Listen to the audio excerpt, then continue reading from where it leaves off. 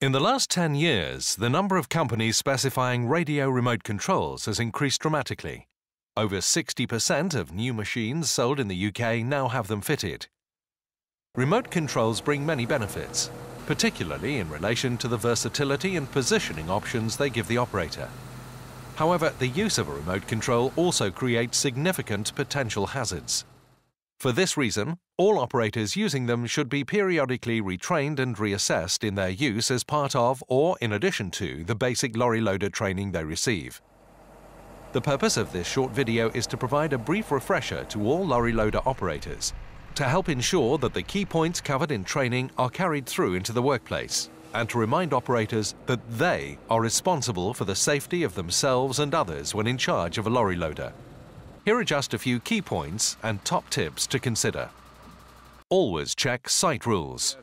Some sites have specific rules in place to prevent the use of radio remote controls. For example, if petrochemicals or sensitive hospital equipment are present or nearby. In such an event, it will be necessary for you to use an alternative method, such as the umbilical cord or manual levers. The umbilical cord is also intended for use in the event of a battery failure, so ensure you carry yours at all times and that it remains in good condition.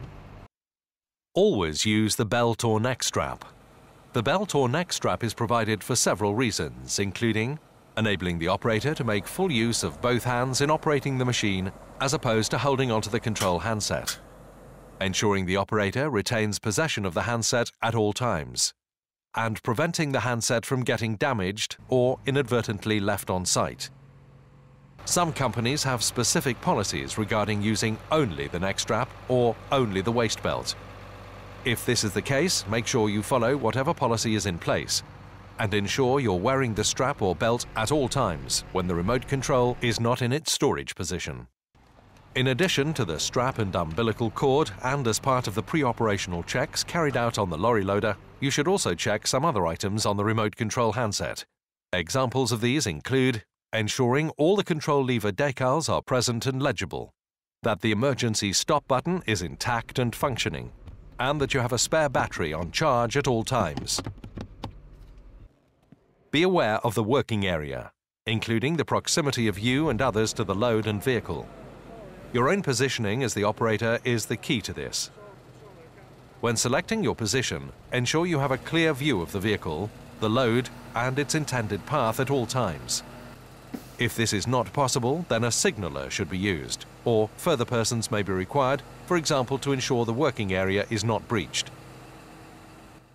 Never stand between the load and a fixed object, such as the vehicle or a wall. In addition to the previous point concerning your own positioning, make sure at all times you are not in such a place where an incorrect or unintended movement of the lorry loader can inadvertently trap or crush you. This includes never walking under the boom, whether a load is attached or not. If working with a signaller, the golden rule is that you agree a set of signals prior to commencing lifting operations. This should include agreeing a way of ensuring that the operator confirms he has isolated the controls prior to the slinger signaller approaching the load to attach or remove it. Never walk whilst operating the remote control. A popular misconception is that radio remote controls are designed to permit the operator to both walk and operate the machine at the same time. This is wrong. Operating whilst walking is extremely dangerous, as the operator will be unable to concentrate on where he's going while simultaneously keeping his eye on the load. If you do need to reposition, then isolate the controls before moving. Once you're correctly situated and standing still, make a quick all-round check before re-engaging the controls and proceeding. There should be no exceptions to this. Always ensure the remote control is deactivated when not in use.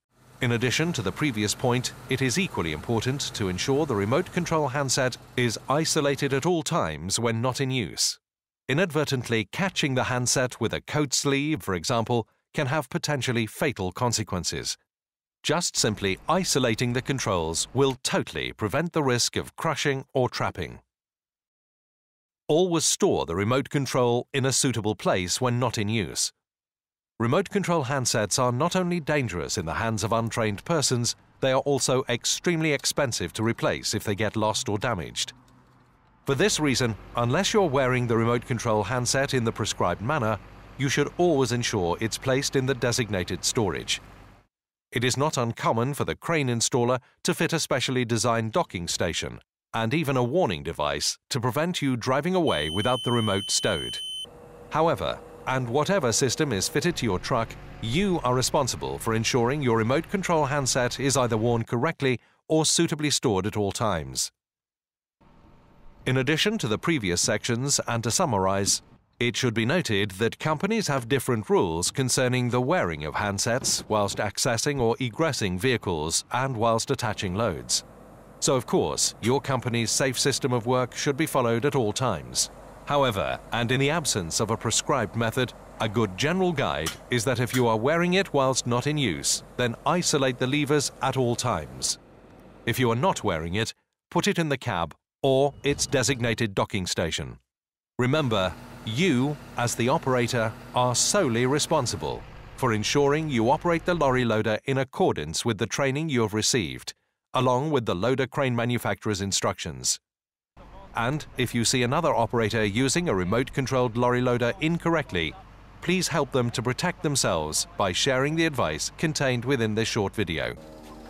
Remote controls can be a great tool if used properly and safely. So, do it right, for your sake.